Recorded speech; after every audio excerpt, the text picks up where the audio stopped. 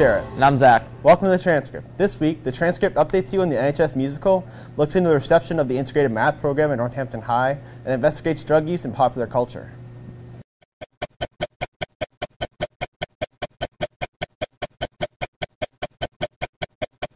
In recent weeks, Hollywood political and media circles have continued to be rocked by allegations of sexual harassment and assault.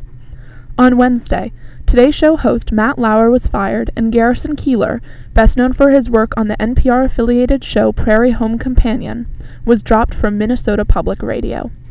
Charlie Rose was fired from CBS, and prominent political reporter Glenn Thrush was suspended from the New York Times. Additionally, Senators Al Franken and John Conyers have been accused. On Tuesday, President Uhuru Kenyatta of Kenya was sworn into his second term after a violent and divisive election season. The drawn-out election process included two disputed polls, one which was boycotted by the opposing candidate, and one which was struck down by Kenya's Supreme Court. At least 2 people were killed in violent clashes between police and supporters of President Kenyatta's opponent. Over 70 people have been killed this election season in Kenya. Kenyatta's opponent, Mr. Odinga, has declared that he will have an assembly on December 12th, in which his supporters will swear him in as president. On Tuesday afternoon, North Korea tested an intercontinental ballistic missile that experts say could reach the eastern seaboard of the United States. Analysts believe that North Korea has made a jump in missile capability in the past 2.5 months. At an emergency UN Security Council meeting, U.S. Ambassador Nikki Haley warned that North Korea would be utterly destroyed if war occurs. Haley also stated that the U.S. has requested that China cut off North Korea's oil supply. Howdy, I'm Mikey Diaz. Last month, I reported that the Northampton High School musical had been postponed. As of 2 weeks ago, the musical has officially been canceled.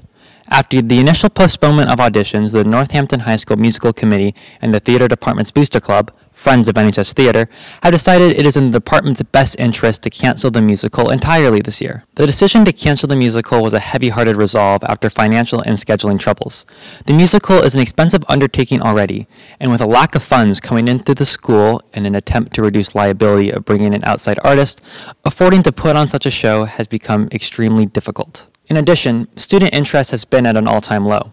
Normally, groups of upwards to 40-plus students have participated. In the past couple years, however, they've struggled to get a full cast. Showing a successful show financially has become nearly impossible to achieve.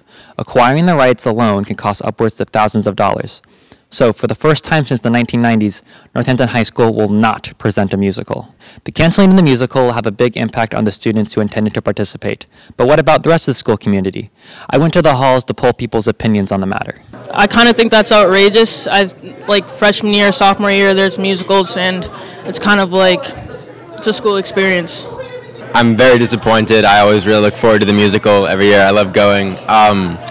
I think it's the best play we usually put on, so I'm extremely sad that we cancel it this year. I never saw it anyways, but that's kind of a bummer.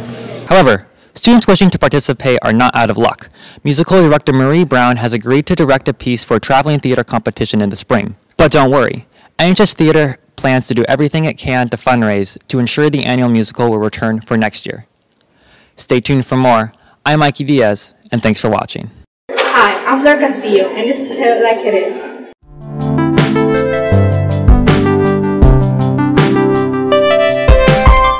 This week, we are discussing the integrated math program, its outcomes and reactions among administration, teachers, and students since it was introduced 4 years ago in Northampton High School.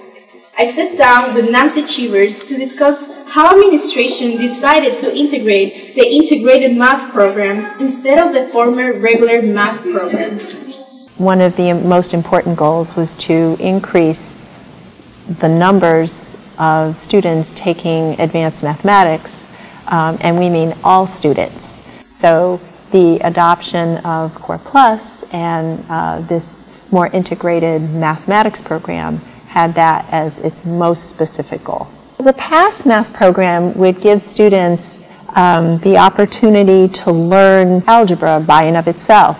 Students would study geometry by and of itself, but never would the two meet. Some teachers had to alter their teaching methods to accommodate the new program, which is supposed to provide students with a more broad experience integrating algebra, geometry, statistics, and analysis in one program.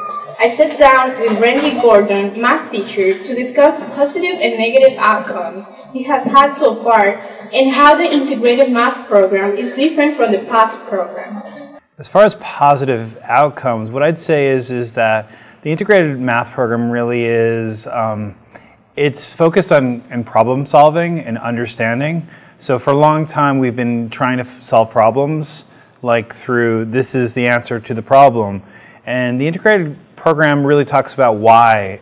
As far as negative outcomes, every student has a different style. There are some students that work better with the more traditional approach of algebra, geometry, algebra 2, and some that do better with the integrated course. There is a lot more reading, and so someone who struggles with reading will find it more challenging. What we have to do as teachers and as a school and a community is to make sure that we support all students. But how has the change affected students? I asked students around NHS what their experience has been with this new IM program. I do not like the integrated math program. I think that it's a lot broader than just math and kind of specific things in math. It's been pretty good, honestly. It's kind of more helpful. In my opinion, it helps me more better because they explain it more and they give me a better idea of what I need to learn. I haven't had a great experience with the integrated math program. It's a lot different than the math I'm used to in middle school. Despite the diverse range of opinions about the program, it is here to stay for the foreseeable future. This was Tell It Like It Is. I'm Flor Castillo. Hi, I'm Odette Venice, and welcome back to Hit It or Miss It, where all things pop culture are covered.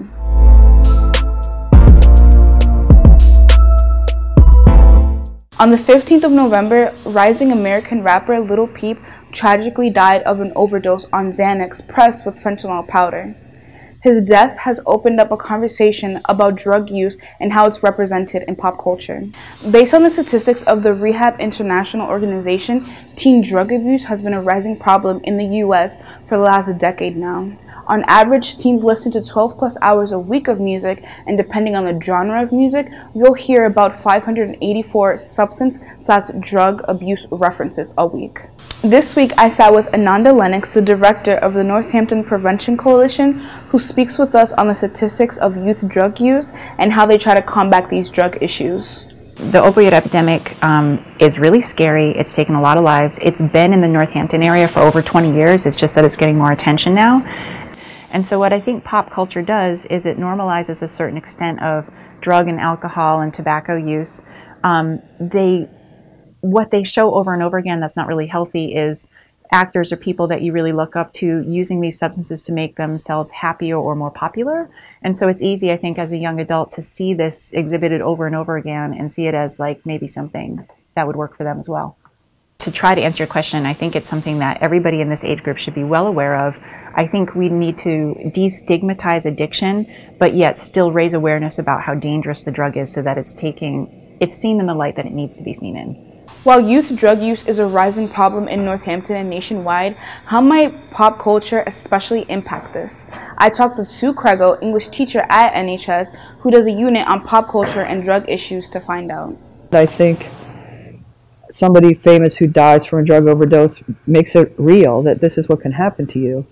And if somebody that rich and famous could end up like that, maybe it could happen to you too. So I think depending on who's watching this person or who's admiring the person or whatever and what their state of mind is, but I do think one way or the other, people get, especially teens, get influenced by the people that they admire and what they do and what happens to them.